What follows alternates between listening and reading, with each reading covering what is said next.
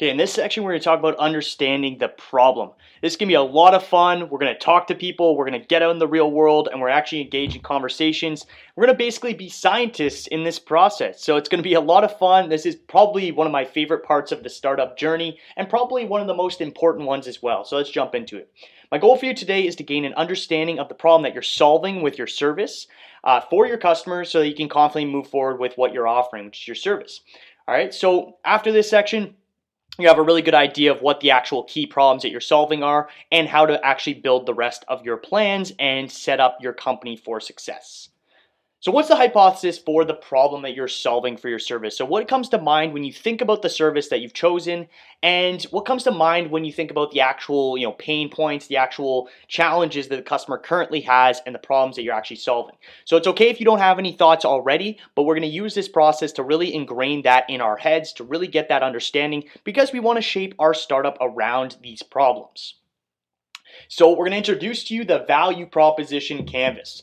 So for those of you who haven't heard of this before, the value proposition canvas is a tool which we can help ensure that our service is positioned, that we use to help ensure that our service is positioned around what the customer values and needs. It's a very important part of it. So we're not building a business plan yet. We're not building our financial projections, anything like that, before we understand the actual customer's needs and values. All right. So the canvas was originally developed by a really intelligent guy. This guy's a really smart dude in the entrepreneurial world. His name's Dr. Alexander Osterwalder, and it's a framework that really just ensures that there's a fit between what the customer's needs are. So what are their problems and what are their values and needs, and what we're actually offering. So this is how we're going to take a fresh look on our industry. We talk about that being a really unique advantage that we have over our competitors, because we're actually going to take a fresh look at the industry. We're not caught up in the service we're offering yet. We're going to just analyze what the customer's challenges are, and then after we understand our customers' challenges, we're really going to be able to make the best possible solution for them. So there's two aspects of the value proposition canvas. There's the customer profile and there's the company's value proposition. So this is what it looks like. This is how it's designed. This you'll see this in a number of different ways, and this is the actual canvas. So as you can see, it's very straightforward. You're not going to build this elaborate business plan on a Word document or anything like that. You actually can just use like sticky notes, dot jots, things like that, because we're really just looking at it from a really practical standpoint. So on the left side, we got the value proposition. On the right side, we got the customer profile. And as you can see, we've got to match the two up. So on the customer profile, if we look at the gains, we're going to come up with gain creators. So we have to find ways to actually create the desired benefits of our service for the customer. So those are additional gains. These are things that'll make them happy in the service, that'll make them happy with getting this process out of the way and getting it done. There's the pains. So when we think about pains, we want to think about what actually causes them, challenges, whether it's financial, whether it's emotional, whether it's functional. So what are the current pains with doing the service themselves or getting a company to do the service? So what's their current pains with just getting this thing done? So like for me, Matt's car cleaning service, what's the pains with cleaning their car? And when we think about our value proposition, we want to think about how we can relieve those pains. So how are we going to specifically address each of those pains? We're actually create those pain relievers. And then lastly, we got the customer's jobs. So this is the functional, emotional, any type of job that they have related to this service. So practically speaking, we only have one job when we're thinking about car cleaning services. It's just having the car cleaned. That's literally the functional job of the customer. It's the most important job that we're addressing. That's all we need to really think about there. And then our products and services, again, it's literally just car cleaning services. All right, so let's look at it. Let's look at our example here. Actually, we're gonna actually talk about these first, what they mean, and we'll talk about our example. So we talk about the customer profile. As I just mentioned, the gains or the benefits the customer expects and needs. What would delight the customer, things that may increase the likelihood of adopting a value proposition. So really just looking at it as an opportunity, first of all, to expand the size of the market, because they might have desired benefits that aren't being addressed right now, and we can address those, and it'll make them more likely to get the service. Or they're just, they're used to getting a service done with a certain company, and they really are not delighted. They have no additional happiness from this service other than just the job. They're only just the customer's jobs being addressed. We look at the pain points. These are the negative experiences. So the negative emotions, negative risks, anything that the customer experiences with the process of getting the job done. So of cleaning their car. And lastly, customers' jobs, the functional, social, and emotional tasks customer are trying to perform, and the problems that they're trying to solve, the needs they wish to satisfy. So I think that's all pretty straightforward. We're looking at this from 3 dimensions, 3 angles, basically, when we're looking at the problem. We're looking at what their jobs are, so what the actual task is, their pains, so what are the negative experiences they're currently having, and the gains, so what benefits what do they expect? And this will give you a good idea of what those mean in depth. So when we look at our value map, this corresponds directly to the customer's pains, gains, and jobs. So gain creators obviously are how the service creates customers' gains and how it offers added value to the customer. So when we're looking beyond just the service we offer, how can we add additional value? Pain relievers is a description of exactly how the services alleviate the customer's pains. So they have the job, they got to clean their car. How can we alleviate that pain the best way possible? And then their services. So the services we create gains, and the service in which we create gains, relieve pain, and which underpin the creation of value for the customer. So this is really an exciting process because we're really looking at our startup from a not a business perspective, but a problem solution perspective, which is the fundamental core of every business. And when we look at it from this approach first, we're going to build our business more practically around what our customers tell us, what our customers' needs are, what our customers, what kind of pains, gains, and jobs do they have right now, and how are we addressing those the best. It's a really scientific approach. We're essentially engineering our startup. And this approach is actually used commonly by almost every startup that you see, especially tech startups in Silicon Valley. Some of the greatest companies that are around today use the value proposition canvas when they break down their solutions and their problems to a very simplistic, basic form. And what we want to do is apply this methodology, apply this science-backed teaching style to our service business, which is something that's not commonly done in this industry. So it's going to give us a huge advantage, all right? So we're talking about achieving this fit. Like I kind of just mentioned, this kind of gives you the overall bird's eye view of what we're actually trying to achieve. So after we list the gain creators, pain relievers, services, each point can be ranked from nice to have to essential in terms of the value to the customer. So we're going to start off by creating a larger list, and these are just going to be different points based on the criteria of that. So for pains, we're going to think of all the possible pains. Gains, we're going to think about all the possible gains. So we're going to think about all the possible situations. And then when we think about a fit, it's achieving the products and service offered as part of the value proposition addresses the most significant pains and gains from the customer profile. So we don't want to address everything because we can't do that. It's going to make our focus too varied. We're not going to have a specific call to action. So we really want to address just the most essential pains and gains. So when we first create our value proposition canvas, we're going to map out, we're going to brainstorm everything we can think of, then we're going to narrow it down. So when we identify the value proposition on paper, it's only the first stage. It is then necessary to validate what's important to customers and get their feedback on our value proposition. It's very important to do this. A value proposition canvas is useless if we don't validate it. We validate our assumptions with actual conversations, with actual real life data. All right, so we're going to use data in this process. It's not going to just be a fun brainstorming activity. It's going to be, we're going to do a hypothesis. We're going to wear our scientific hat a little bit, our investigative hat, and we're going to actually go out there and talk to people and figure out if our problems are actually right and what are the most important problems.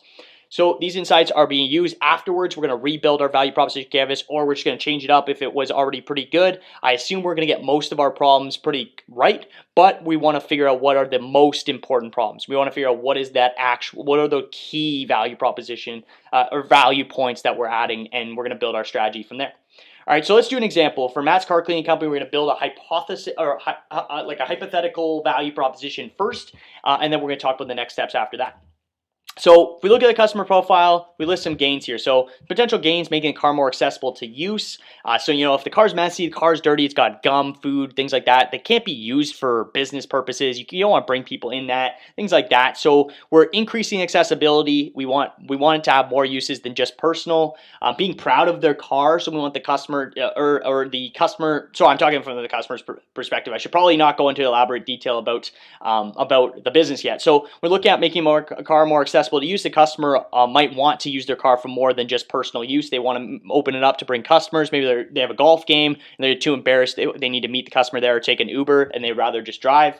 Being proud of their car, so being able to drive to work or drive different places and show it off. It's a brand new looking car.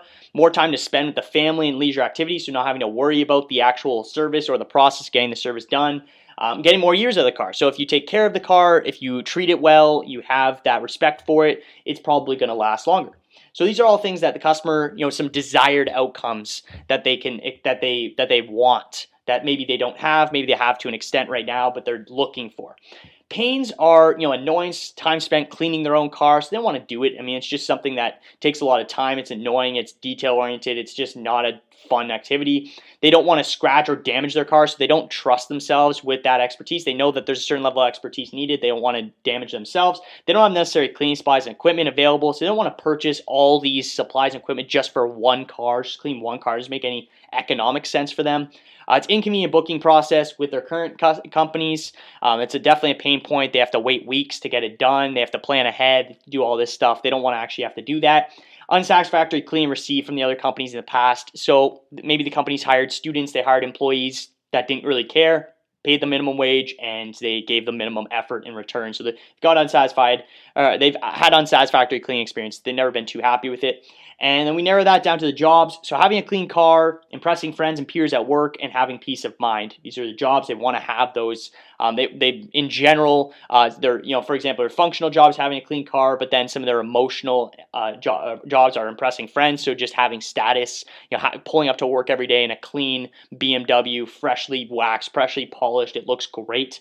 And just having peace of mind, not having to worry about something. So everyone's job from a larger scale is just to have peace of mind and have everything in their life taken care of. So let's look at how we're going to create value for the customer. All right, so for our gain creators, addressing the gains that we just talked about, we have a cleaning process focused on being proud of your car. It's going to be communicated when we're talking about our service. We're going to focus on the right details. We're going to just focus entirely on helping people be proud of their car. So showcasing the visual aspect of the car. Minimal customer involvement in the process so they can have more time for leisure and family activities.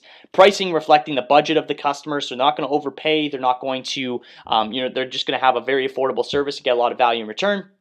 And we have a service that provides more value than our price charge. So we're going to provide that premium service. We're going to work hard. We're going to have attention to details, and we're going to charge a low amount. So it's going to be a really high value compared to price paid conversion there. Then we're going to look at pain relievers. So it's quick, convenient service without any hassle. Process does not cause any damage to the vehicle. There's high attention to detail, and we avoid poor service quality. So we're addressing all those concerns we talked about in the pain section, and we're always available to take a call, book the service. We're always ready to go. We have next day service. They don't have to have an inconvenient process. Literally just Google us, or they see us at their doorstep. They see a flyer on their doorstep, see a lawn sign. Very easy for them to get a hold of us and book the service, and you can trust that we're going to have a really convenient process to actually execute the service. It's not going to have any hassle. They don't even have to be involved. We just get it done. Car looks perfect, and they didn't even have to worry about it, and the process does not cause any damage. So we have a really thought out process. And lastly, our services, it's mobile car cleaning service, and we have local student support. So we're local students, we're local student entrepreneurs, and they're supporting us. All right, so I've created my hypothesis. These are all just notes myself that I've taken. I have not validated any of these. These are just assumptions I have about the service and potential pains, gains, and jobs customers are going to have and how we're going to address those. Now I need to actually validate to see if I'm right. I need to talk to people. How am I going to know if I just guessed or just, these are things that you can't find on Google. You have to actually talk to people in your target market. So how are we going to do that? Introducing customer discovery. So this isn't something I'm making up. This is part of the value proposition design. This is part of designing your startup, all right? So this is a process of questioning your core business assumptions. So you have all these assumptions. You've made these guesses about your service. Now, if it's done correctly, you can actually provide evidence behind an assumed product market fit. So you can actually validate that. It's not going to be looking at numbers, looking at secondary data. It's going to be talking to people directly. So this process actually involves you talking to people in your target market. So you do this by setting up non-selling interviews with people you might think be a potential customer. So you're not selling them. It's very important to mention this. You are not selling them on your service. Ideally, you don't even want them to know very much about what you're offering. You are just asking questions and gathering data. This is, you're a scientist or a detective. You're gaining data to verify your hypothesis. You are not selling them on your service, all right? That's nothing to do with this. In the future, they might be a good lead for you, but at this point, it needs to be very clear that you have nothing to sell. You are just gathering data. You're a student who wants to gain some data for their startup. It's a very good pitch to sell to people, and I think more often than not, people will say yes. All right, so you want to keep a couple things in mind with this. One great conversation is far greater than 10 poor conversations. So right now, really quality is over quantity times a million. If you can have 3 to 5 high quality conversations, you are well on your way. You're probably good to move forward. You don't need to set up 50, 100 interviews. You don't need to spend weeks, months on this process. You just want to find a couple of people who can provide you with some really great insights. And some people are going to provide you additional insights that will be like meaningful from their own experience in business, from their own experience working with customers. So you can amplify that. So genuinely, you don't want to waste time doing just doing a bunch of interviews just for the sake of saying that you did interviews. You want to find people who are actually in your target market, who you're actually going to talk to, and have a couple of conversations with these people and have those in-depth conversations. So how can you start with this? It might be intimidating to actually think about finding these people. So it starts off with family members. So you might want to do customer discovery with your parents, but at least talk to these people that have access to networks. So for example, your parents, you might ask them to talk to some of their friends that are in your area, maybe not in your area, maybe just outside the area. But anyone that's in your family is a great place to start. So that even includes aunts and uncles and cousins. Anyone in your family that you can reach out to and tell what you're doing. Family will always support you more than anyone else. So family's a great place to start. And I would even count that as a customer discovery interview. If you actually sat down with your parents, did a Zoom call, did a phone call, did whatever you needed to do, but you actually had an interview with them and talked about your service, I would count that as a valid customer discovery call. And you can do that with a few other people. Next, you go to family, friends. So again, your parents, friends of your cousins, just anyone that's not directly related to you, but in your network. So family, friends, and then parents of close friends. So even just asking your friends that you know they live in a good area, they live like close to where you want to operate, that they're in that target market. Maybe you've heard of them getting the service before.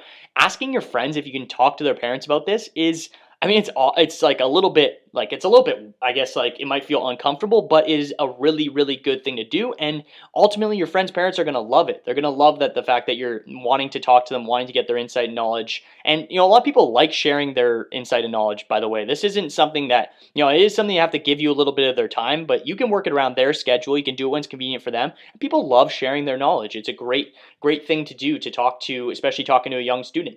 And last thing, professors or teachers at your school. This could be a good option, but if you're going to do this, make sure that they actually fit into your market. I made the mistake of just setting up interviews with all my professors, and I got some really awful insights. I didn't do any preliminary investigation into actually if they would be a potential customer. I literally talked to someone in his 20s, in his late 20s, didn't even have a house, didn't even have a barbecue. For me, it was barbecue cleaning services, didn't even have a barbecue, and I still set up this interview, wasted all this time going to his office, did all these things. Not smart. So make sure your professor's actually in your target market. They actually could be a potential customer for your service. And if you do find one or two like that, it's a great, great option. They don't even have to be your professors. It can be any professor at the school. I think they'll be more than happy to help you.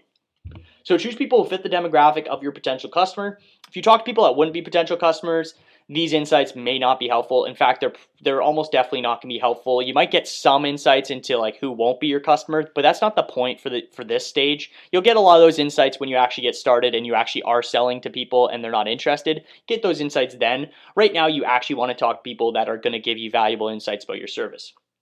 Another thing to note that I really want to put out there is avoid written surveys. Conduct face-to-face, Zoom, or Google Meets or Microsoft or whatever, or phone calls. So engage in conversation. If you've ever heard that when we talk about communication, you might have heard that 70% of communication is nonverbal. I think it might even be more than that. There's a lot of things that you learn from just nonverbal cues about tone, voice, and things like that. So you can see, when they're talking about their problems, when they really get heated over one problem, that that's a priority.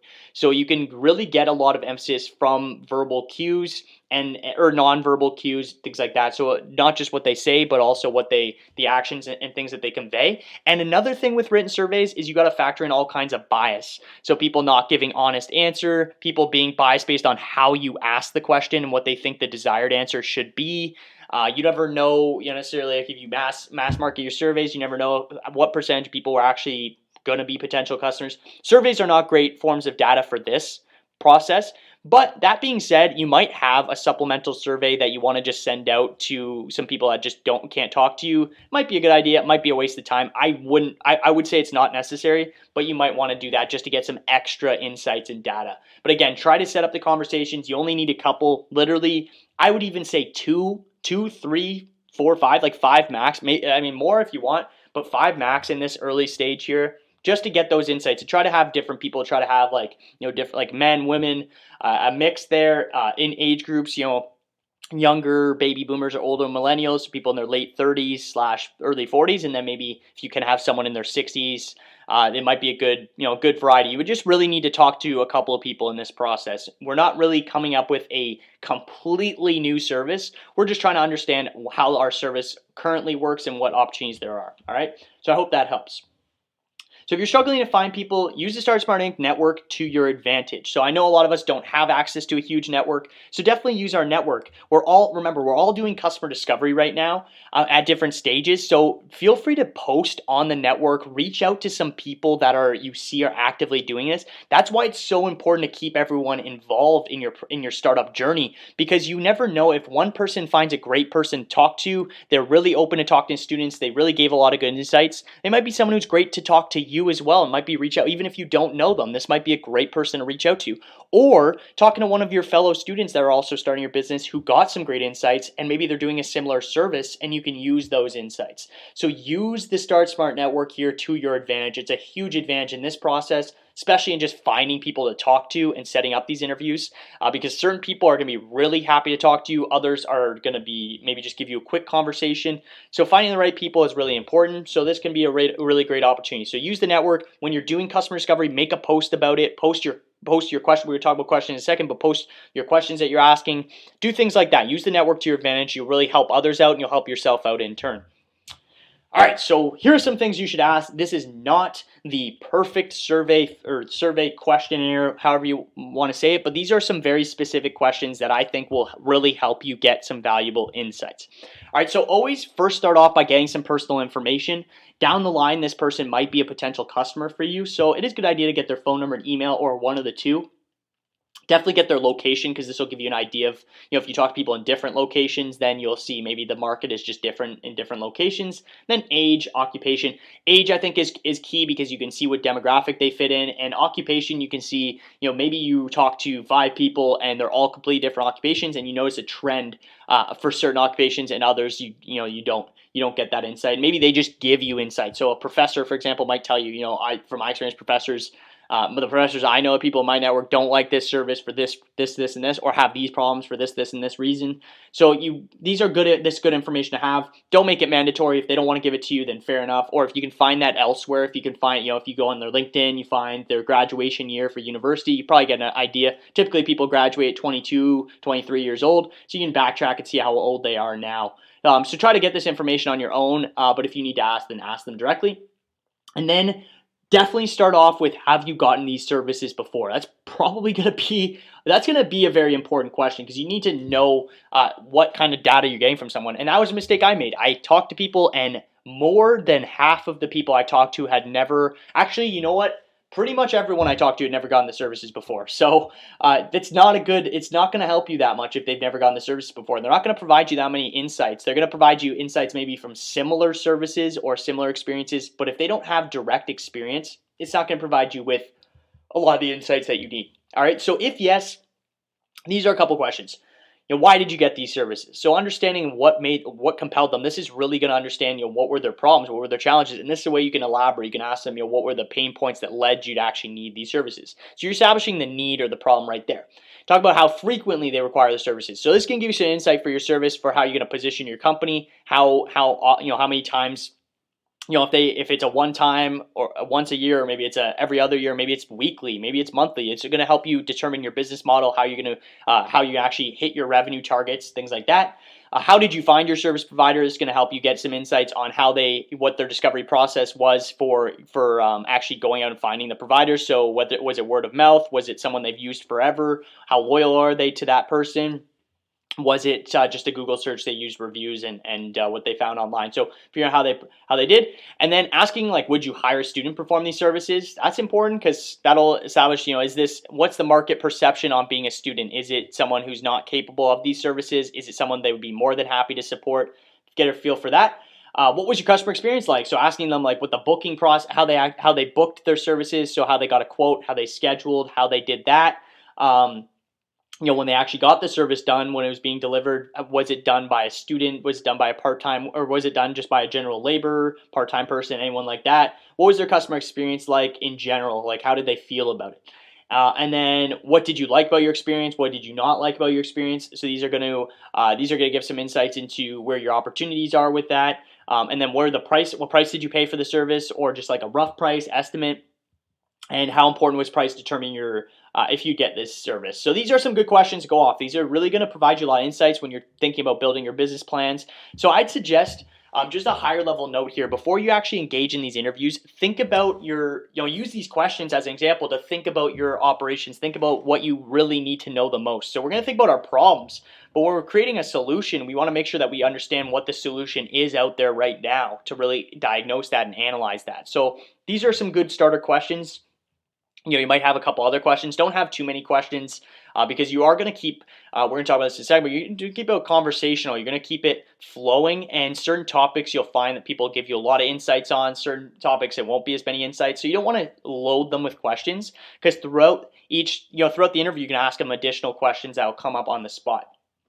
If they've never gotten the service before, ask them why not. Make this a shorter interview, or maybe ask them similar services, related services. They might still be able to provide you some insights.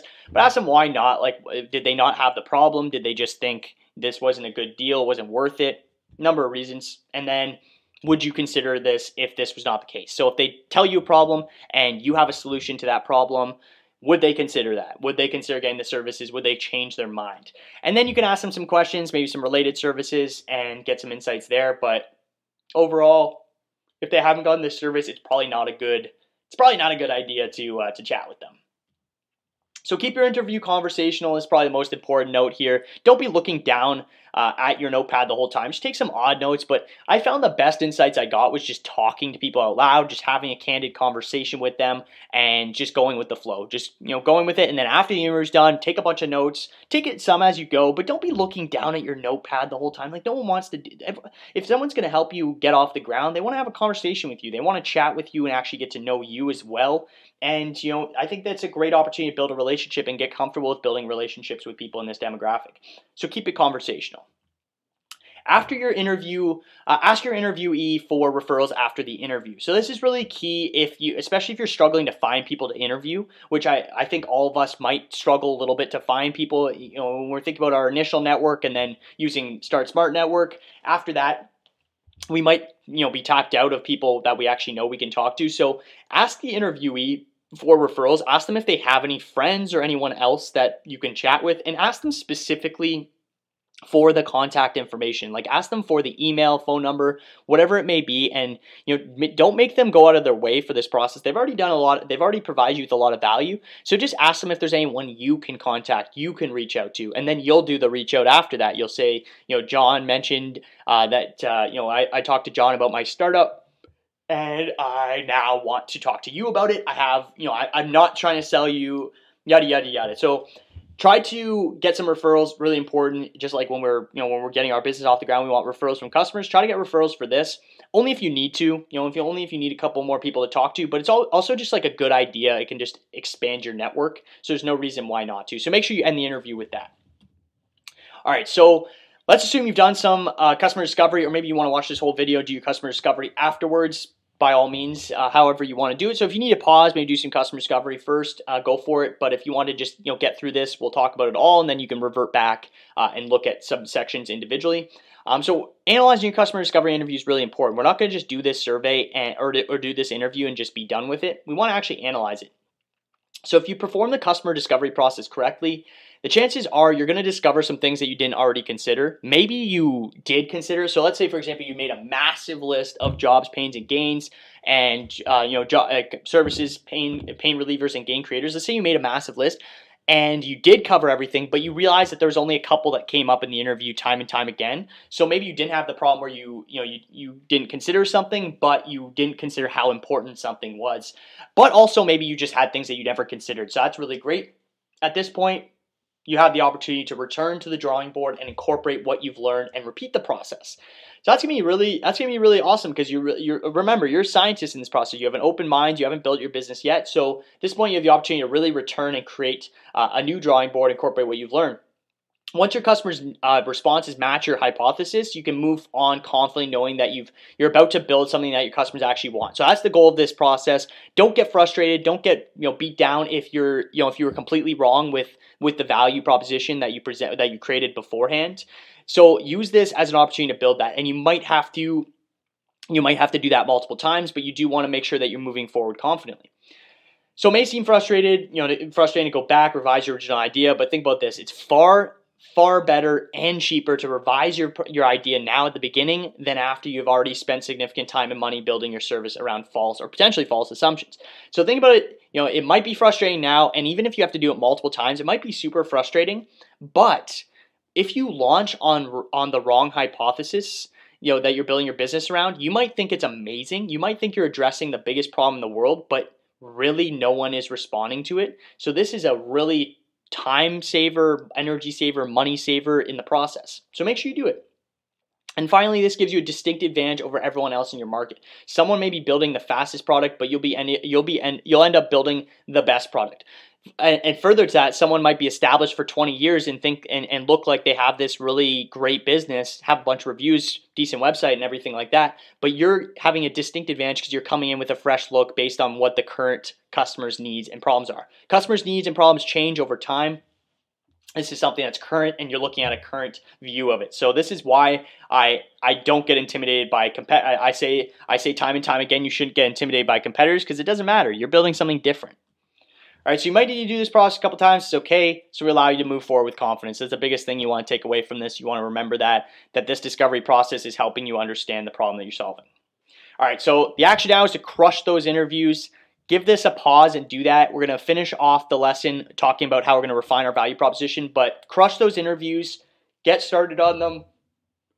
It's a process, all right? So it's not going to be a one-off. It's not going to be a quick a couple hours you can put into this. You're going to have to set up these interviews. You're going to have to figure out a time. You have to schedule them. Try to keep a short time frame. Try to keep it within the next couple of days. Get these conversations in. Be willing to do it outside of main hours, like at night, early in the morning. Be flexible around these people's schedules, but try to get these interviews done ASAP. All right.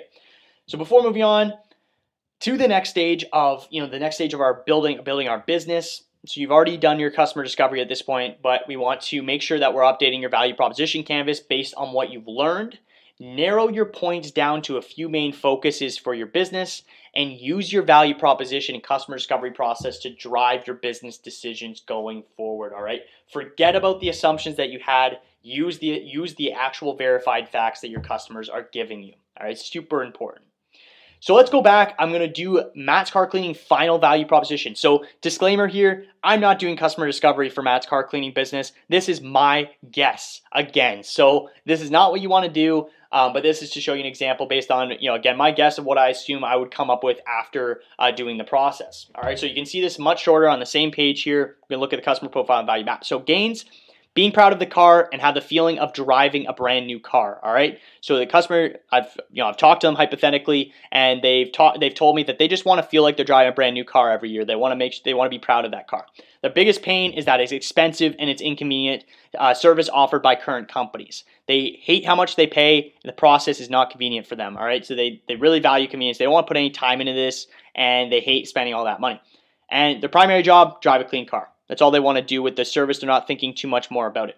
So how is our value map correspond to that? Number one, gain creators. Help the customer feel good in their car by focusing on our process on the details that matter. So with our cleaning process, maybe our assumption was that the car, we wanted to do a very thorough cleaning of the trunk, of the different areas that are the messiest, but maybe the customer just really wants the outside to look good. They want the main areas that they're going to see the most often look good. So we're going to build our process around that because, again, they want to feel like they're driving a brand new car. They want the areas that they see, they want it to look brand new. All right, so that's a gain creator that we've discovered through this process we're going to focus on.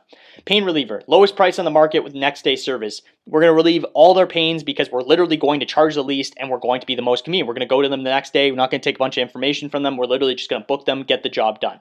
And lastly, our service, professional mobile car detailing services aimed at enhancing the driving experience. That's our tagline. That's our value proposition statement right there. We're not just car cleaning service. We're a professional mobile car detailing service aimed at enhancing the driving experience. All right. So that's what we broke it down to. This is our simplified value proposition, our final value proposition. We're going to look at this. And when we're moving forward with our marketing, with our sales, with our operations, building out the components of our system and how we're going to actually run our business, we're going to refer to this value proposition canvas right here.